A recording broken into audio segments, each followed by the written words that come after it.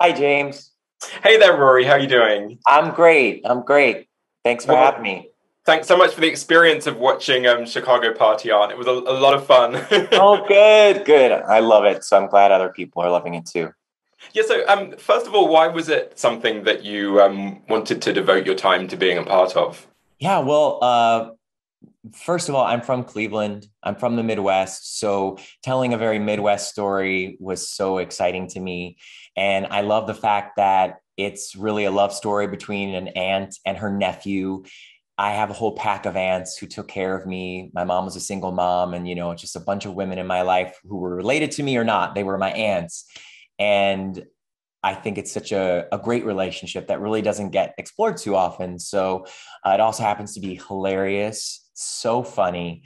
And it also was an amazing gay character. Daniel is a 18-year-old gay kid, and it's not about him coming out. Clearly, his family accepts him. It's like moved past that and is about him becoming an adult and figuring out who he is, even beyond his sexual orientation. And I was so appreciative that they cast a gay person in a gay role. It's always nice when that happens.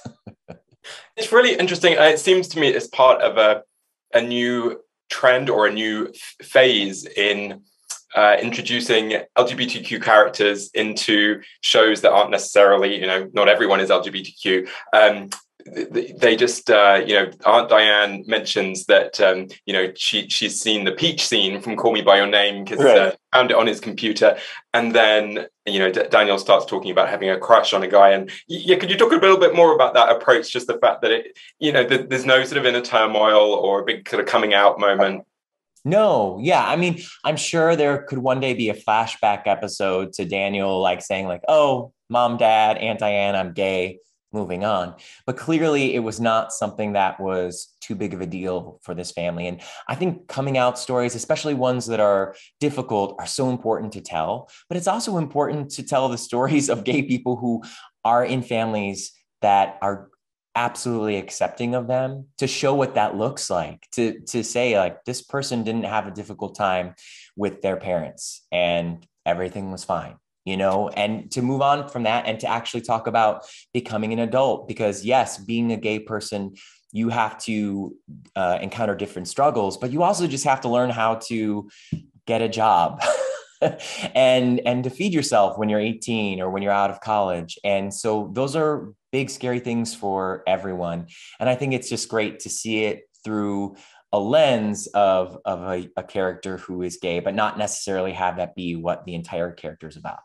And Gideon, who's voiced by RuPaul on the show, it's kind of balanced out. He's an older character, Yes. and at one point, Diane sort of mistakenly, in good faith, sort of just mistakenly outs him to his mother, and so Yeah. it's kind of balanced out. And it's in the real world when not everyone necessarily feels comfortable about being out to everybody in their lives. Yes. No, it's a generational change and it's happening so quickly, that I'm kind of right in between that. I'm not 18 and I'm not RuPaul's age, but I think that the gay community and gay culture has really influenced generations differently. And now, I go back to my high school and there are gay kids there who are wanting to ask their partners to the prom, and I went to a Catholic high school. So it was like, you didn't even want anyone to know you were gay. So things have changed so much, and they changed when I was in high school. So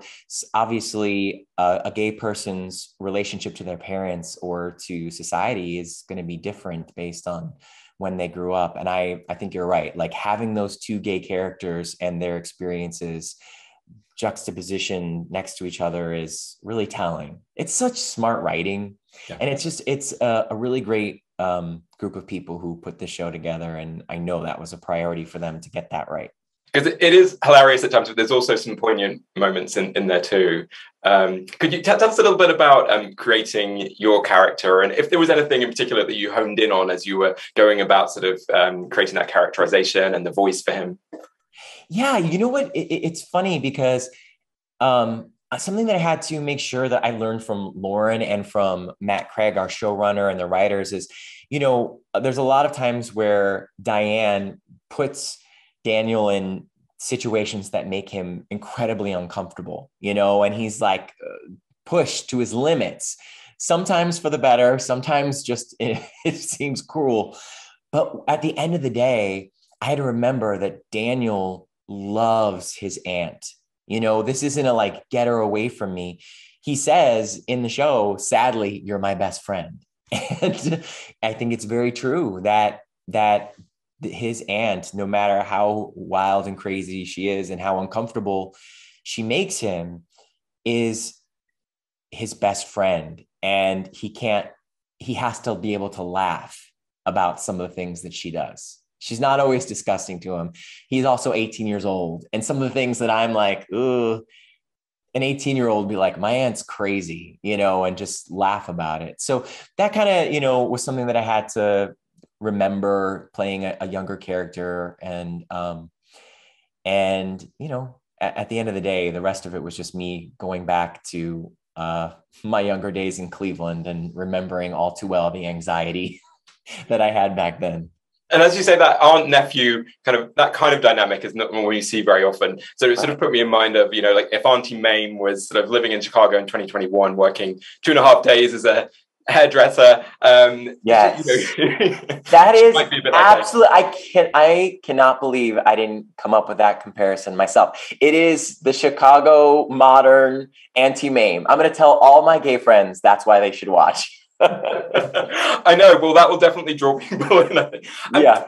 Did you get to have any kind of interaction with Lauren or with any of the other voice cast, or were you kind of always working in isolation? You know, we were always working in isolation to agree, just like everybody else over the last year and a half. But we've gotten to know each other over video calls like we're having now. And we've gotten to know each other through our performances and just table reads and things like that. And it really saved me throughout this year and a half, because I was doing Hamilton here in LA and it got canceled because of COVID.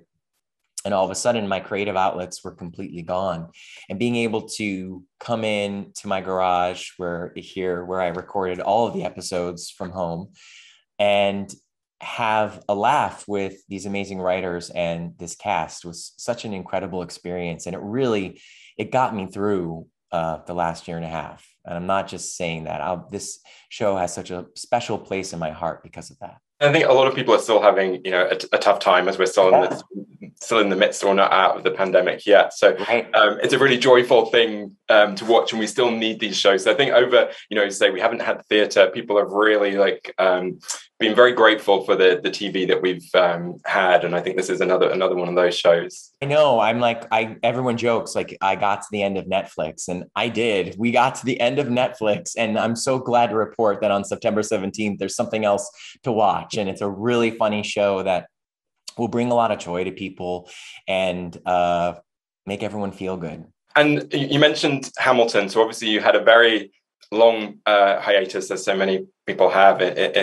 What's it like to be back on stage doing Hamilton again, doing King George III? It's surreal. Every night, hearing an audience laugh and applause coming at you is just surreal. I don't know how else to put it. It's been about 2 weeks of performances, and I still haven't accepted that it's actually happening. You know, it just felt like for a while there that it might be, you know, several more years before we could come back together as a community and celebrate, you know, the medium that I love most, live theater. So it's electric because it's not just us on stage who are celebrating, it's the audience members who can't believe they're back in that audience, and they're coming back, and they're, you know, you always have to work hard to be at Hamilton, whether it's, you know, paying for tickets, waiting for tickets, you have to, you know, figure out so much to get there. But now you're wearing a mask and you're vaccinated and showing a vaccination card, and it's very, very safe. And I've never loved a group of audience members more than I have of these people who are showing up and taking care of us, taking care of their other audience members, and demonstrating very much physically how much they love theater. And so it's beautiful. You know, it's hard for me to even talk about. Yeah. No, you say it is a moving thing to be a because I've been to see something in New York already, and just being back, it's kind of, you feel like you're at home, and then it's surreal, and it's it's a very weird experience, but very grateful for everyone that's back, and you say audience members complying and that kind of thing. So very much so, yeah. Can I ask you for your favorite piece of LGBTQ plus culture? So whether it's a film or a play or a TV series, any piece of culture, or a person who identifies as LGBTQ plus, just someone or something that's had an impact on you and resonated with you over the years. It's gonna sound like whether he was in the show or not, RuPaul Charles is very, very important to me.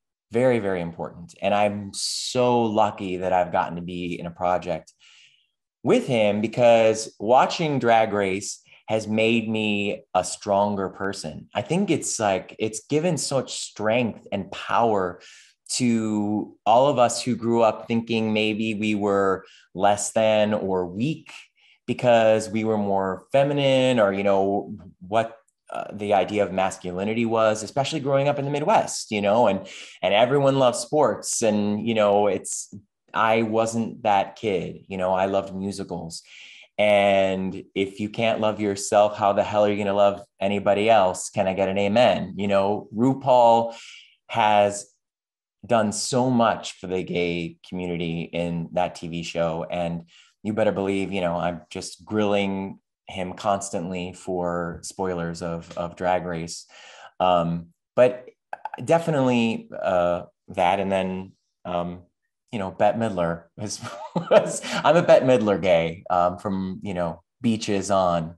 So yes. Oh, me too. Wouldn't it have been great to have been there at the Continental Baths to have seen yes. her back in the day? Because you know that she loves us right back. So it's absolutely, absolutely. I performed at a birthday party for someone, and she was a guest, and I was doing a dance number, and we all went out into the audience, and I found her, and I just shimmied in front of her face, and I said, "This is the greatest moment of my life." And she said, "Me too." And that's it. That's my only interaction with Bette Midler, and I don't need anything else. That was amazing.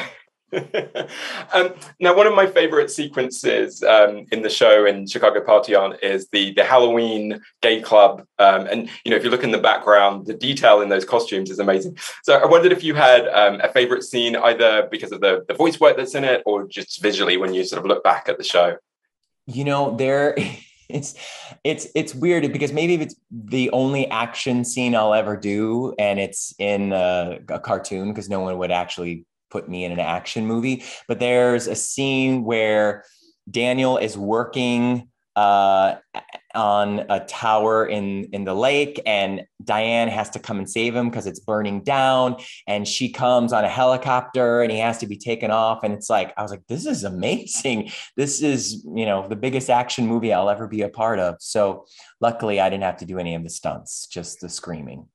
Yeah, I mean, why do you think it sort of lends itself well to, the animated form, the adult animated form, rather than doing a live action series of Chicago Party On? Because it's the possibilities are limitless, because you can do anything in animation.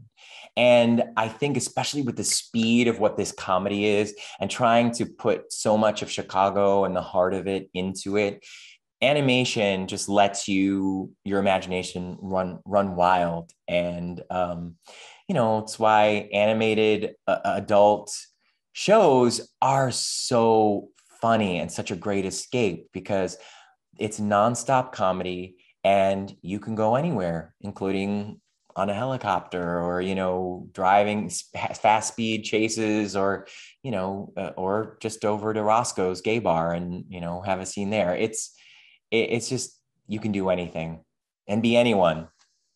Well, Rory O'Malley, thanks very much. Great chatting to you. Great to meet you. Thanks, James. Thanks for having me.